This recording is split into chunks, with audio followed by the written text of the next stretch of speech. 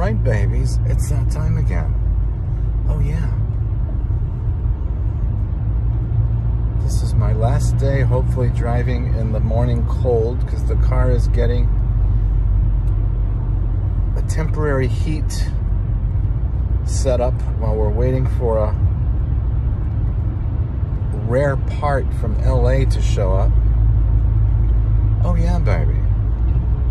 Just like that.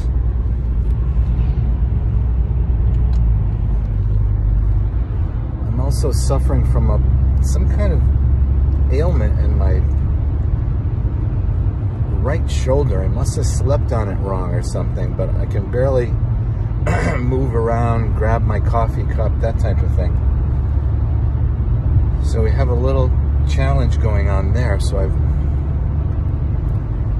wanted to let you know that in spite of all those things, we are still praising the King. How could we do otherwise? And you know what this reminds me of? So many times in my life where, you know, I was just not operating in ideal circumstances. You know, finance problems and relationship problems, job problems, physical problems, all happening all at once, right? But it never kept me from finding a place in the Lord of peace. Oh yeah. In fact, I might even say it was easier to find peace in those moments, because all hell is breaking loose. So you're like, your entire psyche and soul are outstretched to the Lord, and He's like, yeah, baby, I got you. And it's like, oh, yes, you do. Thank you, sweetheart. Thank you for your love. Oh my God, thank you for your love. Yeah, that's the peace that passes all understanding, honey. Oh yeah. So, be encouraged, sweethearts. Whatever you're going through, find a new level in the Lord, and He will meet you there. Oh yeah. And He will keep you there as long as you nurture it like a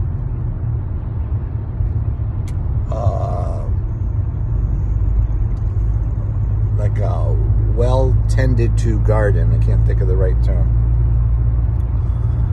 Oh yeah, baby. Because you are that garden for all the fruits of God to come forth.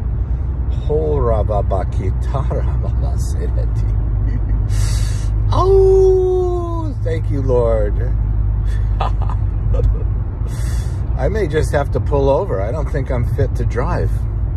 Hello.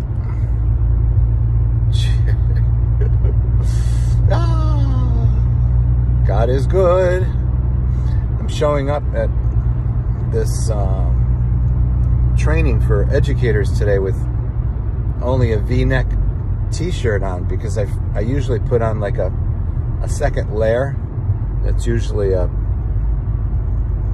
complementary color, so kind of an offsetting color. So I usually look kind of sharp, but instead I'm going to look like, you know, I'm pulling up at the local bar ordering a hoagie. Oh well.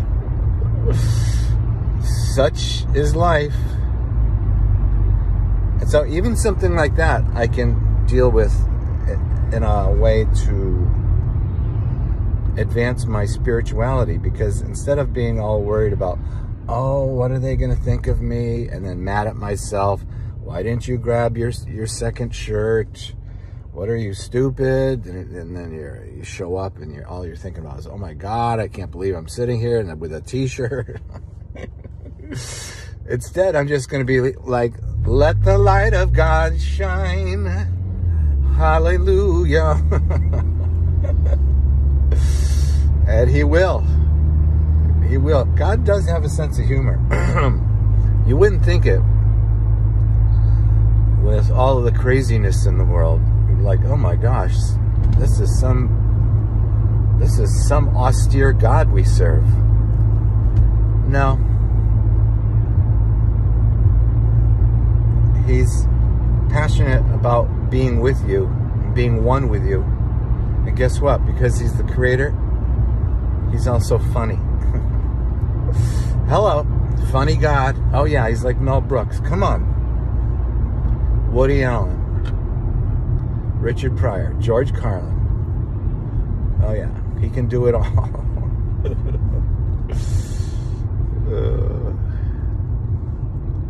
In fact, you know, irony is like a big part of God. So it's not necessarily ha-ha, knee slapper stuff. Although, you know, we can have those moments. But it's, you know, because paradoxes are imbued in all of his workings. There's a strong strain of irony that goes through practically everything he does. Look at the cross itself. By man's standards, failed messiahship, he was killed. No, on the other hand, that was the crowning moment of all life. And through that submissive gesture, every human being in the world can have access to the beauty of God. Oh yeah. Or look at the Bible. You know, people swear up one side and down the other that it's the perfect word of God. And God's just like, I'm not genocidal, I'm not homophobic, I'm not misogynistic, I'm not patriarchal, I'm not toxic, I'm not vengeful, I don't condone slavery or rape, and I'm not in favor of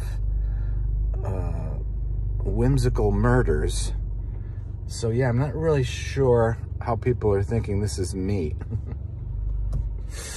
If it wasn't for the verses in there that reflect what I teach on and what people are transformed by, we would have just given up on God completely.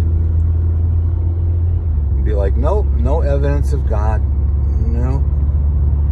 But thankfully, there is love, peace, joy, understanding, wisdom, creativity, adventurousness, childlikeness, beauty, and all the things that we observe in the world of color and patterns and cycles, and just so much complexity that you can see on macro systems and then in micro systems. It's just amazing. It's all God's beautiful design, and the most glorious creation is Christ in us. Oh yeah, baby. That's how you have to live your life. If you want to be free and you want to have all that God has for you, you need to receive his mindset, which is the self-knowledge that he's done everything imaginable to get us to be in unending intimacy with him. So that just by reasoning alone, you would know that you are the apple of his eye. You are his crowning achievement. You are his most glorious joy and pleasure, because we complete him. Oh yeah, baby.